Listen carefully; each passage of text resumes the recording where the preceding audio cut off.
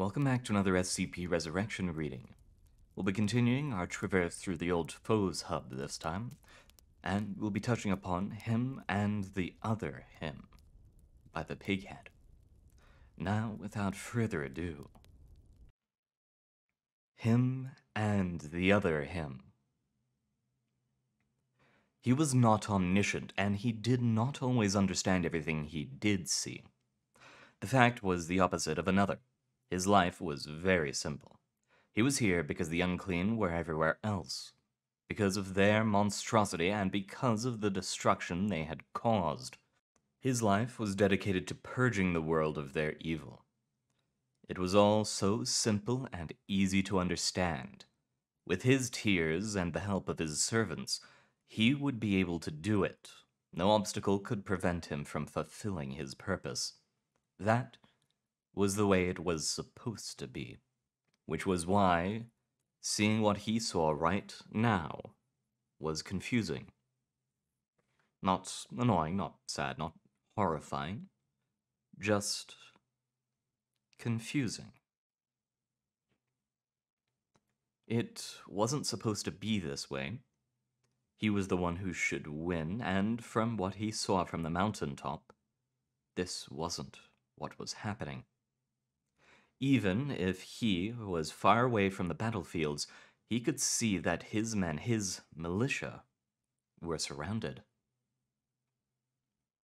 They were still fighting, those who were still alive, but he knew that their enemies were winning, that nothing could change the course of the battle, the course of these last battles, because he could see that there would be no more. The unclean had taken over everything. Maybe joining the fight and giving hope to all his people could help, but it could also kill him. This was a misconception his followers often had about him. He wasn't a fighter, not only because the unclean were many and powerful, but also because it was not his role. It was not what he was supposed to do. His role was simple. Traveling through the universe, seeing if his enemies were there, and if they were, extorting humans to join him, giving them, with his tears, the power and the courage to fight. Then, when the war was won, disappearing, moving on. But he and his servants had lost this time, and all he could see was shadows and destruction. Generally, when he surveyed a world from atop a mountain, he felt only peace and satisfaction because he had done the right thing. Not now. For the first time, he couldn't help but feel sorry. So many resources had been used for fighting the unclean, and so many battles had led to this. Homes, churches, turned to nothing but rubble, men, women, and maybe children who were dead or bereaved. And the slow realization for the first time that all of his work might be completely worthless.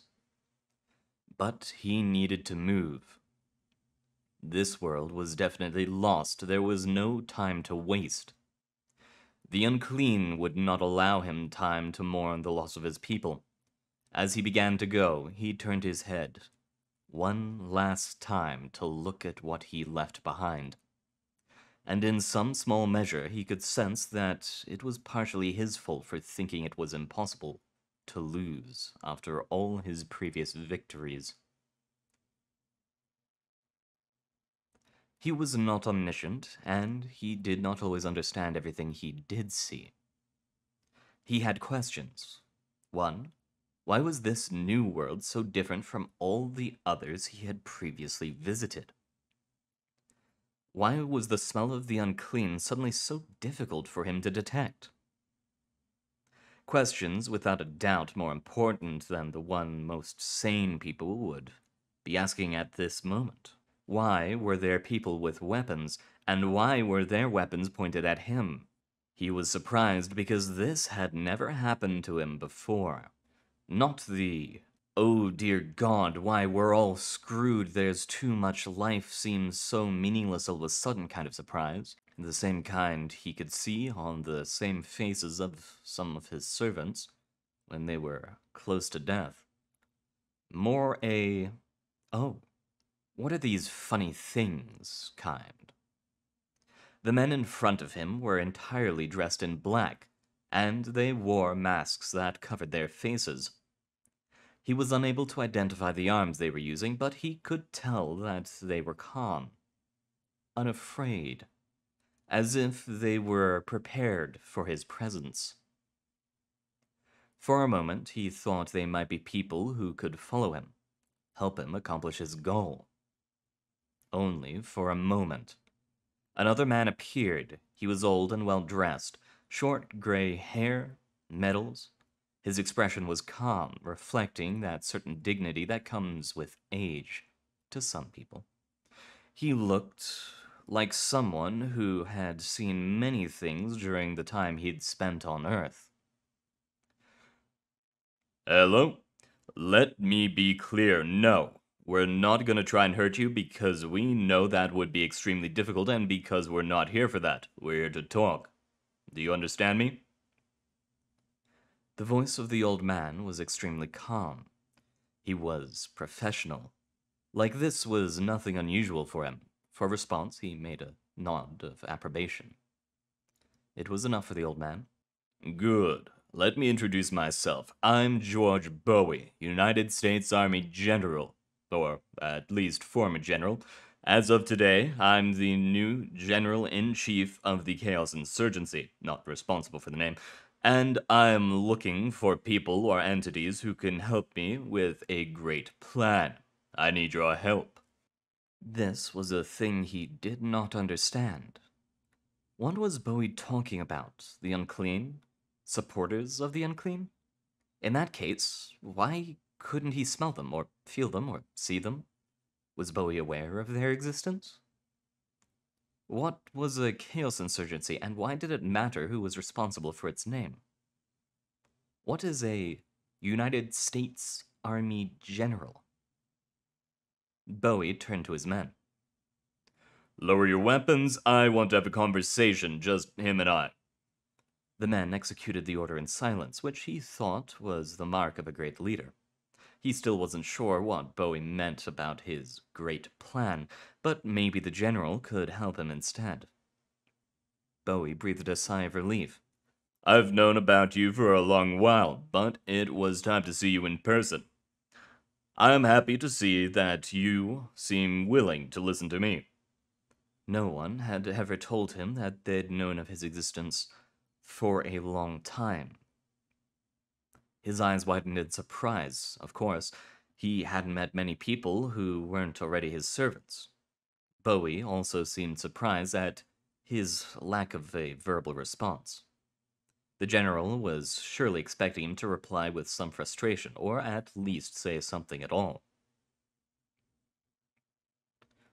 Not really talkative, I see. That's not a problem. This will go faster with less talk. You do understand me. Again, he nodded with approbation. Good. Phony greetings and speeches, talking for hours and saying nothing, always had a tendency to bore me. It still does. I suppose you know what war is? Once more, he nodded. Then you won't be surprised by what I'm going to tell you. Then, we're in one. And our adversary holds power beyond the realms of belief.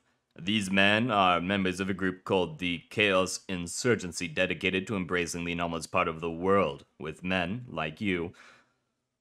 We will explain more about that in time. Are you willing to help us? He stayed silent as usual. Then, after a moment, he smiled and followed them. Well, I'm not entirely sure, but speaking about the unclean, religious fervor, and the tears, I have a suspicion that they're talking about 093. The amber disk, or rather, what's on the other end of the portal of the amber disk. We've never met it ourselves, but perhaps we just did. Ah well, Thank you very much for coming, everyone. It's been an honor being able to read for you, and I'll see you researchers next time.